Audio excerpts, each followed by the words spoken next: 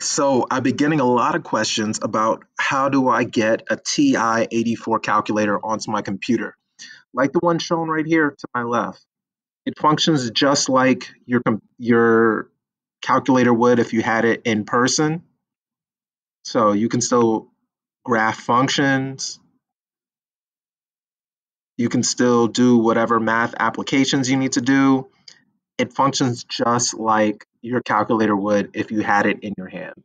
The added bonus though, let's say you're doing a problem and you show all your work on the screen, you can take a snippet of it and paste that as your work. Or if you click on file, you can take a screenshot and save the image if you want to do that with your work, whatever your calculator has. Maybe that means taking a screenshot of a graph, saving the image. Maybe it's taking a screenshot of some type of matrix you created. Maybe you solved an equation using it and you want to just take a snippet of it. So I do like that quite a bit, this take a screenshot option. I also love the record a GIF. Let's say you want to show someone how to type something in. You can record like a little mini GIF to show them. Definitely think it's pretty awesome. So with that being said, I'll show you how to install it onto your Windows computer. So if you're checking out my video, if you scroll down to the description section, you'll notice two links. You need both. So I'm going to download this emulator.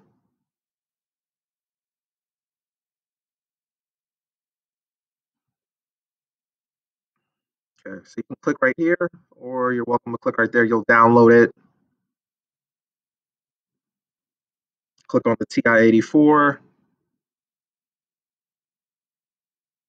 This is the ROM. For any of you emulator people out there, anyone who likes to play old video games on your computers, you know about emulators and ROMs. Download it. I imagine once you download it, it's going to be in your download section. So maybe you're like, I don't know how to get to my download section. If you click on the search box, type in download, and right here you should see downloads. You should see downloads here. Just click on the folder. This will pop up. Now, your images will have the same names. So one will say Wabitumu, and the other one will say TI-84 PC SE. So this is your emulator, and this one is the ROM. What you want to do is right click on the ROM file, the TI-84 file. You're going to go to open with. Okay. I imagine this is not there because I said it. You're going to have to look for this file because you want to open up the TI-84 using this emulator.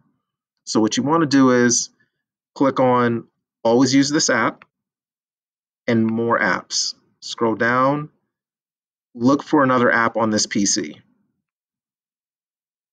This box will pop up. Find downloads, and you'll see Wabitume. Click on it. Okay. Now you should notice that this TI-84 should have a new image. It'll look like the TI-84 with a rabbit next to it. So the icon should change now. If you don't click that button to always select it, like with, don't forget to click this button. Otherwise, every time you want to open this document, you have to go through the process of finding it. You don't want to do that. You want it to always use that app, always use this emulator. So make sure you check off that box. Okay, now that you have it in the download section, my suggestion is place it somewhere you can easily find it. I literally dragged mine to my desktop, so you can just pick it up and just drag it right to your desktop. And then you'll have your TI-84 calculator right on your desktop anytime you need it. Feel free to drop a comment if you have any questions. I will answer them as I get them.